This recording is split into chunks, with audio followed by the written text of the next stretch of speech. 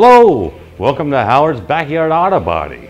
I'm here to kind of walk you through volume 1, 2, and 3 so that when you receive your videos, you'll know exactly what you're going to get, and a bonus, a little more. I always like to kind of hide things back a little bit, that's just me.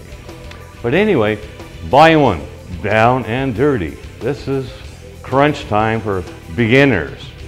This is where the time that it takes to learn it is going to pay off in the long run. Okay? It's fun. Start out scrubbing and cleaning the outside metal with a nice cleaner to get all the residue, rust and whatever off that thing. And then we'll go to wet sanding. Soak the paper for a half hour and start blocking that thing out. And a lot of people say, my car is pretty straight. Well, that's fine. And then after you block sand it, you start seeing issues that you never knew. Well, we'll correct those. I'll show you how. And then we go on to the hammer and dolly process. On dolly, off dolly. 20 minutes, that'll get you dialed in, get you an idea what you're doing. It'll be great. And then we'll move on to the work area. Show you what kind of air compressor to get. We're going to walk through your cool lines, water traps, and I'm going to bring out a whole bunch of auto body tools.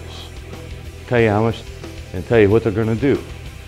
Well, telling you isn't like showing you. So then we're going to go back outside and then I will show you how they're used and basic prices, ballpark, of what they cost. And so we get that all going, then I'll pull out the big Unis bucket and I'll start pulling out some dents. And it's really a neat tool. And if you can't get to the back of the problem to work out with a hammer and dolly, it is great. That's cool. So we'll pull that out and then we'll just lightly skim coat it with a little filler and then sand it a bit. And you can see and feel the difference, you know, so that you'll go, wow, this is so nice and slow and easy that, yeah, I could do it. Because I know you could do it, you know?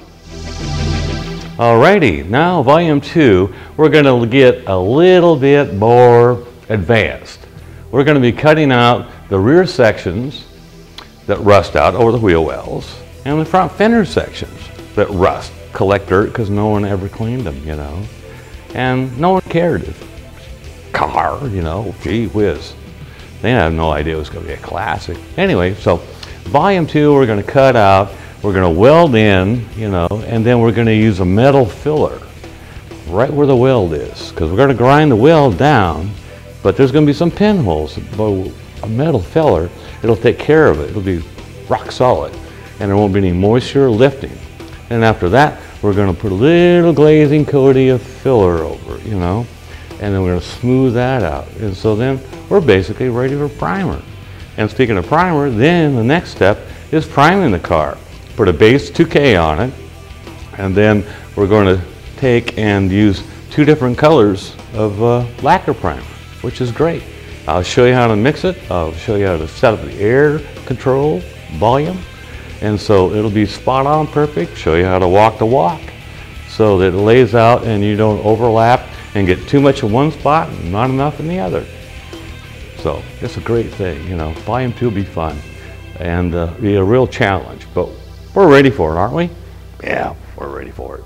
Now volume 3, what we're going to do is painting. So we're going to paint, but first I'll show you how to mix the paint.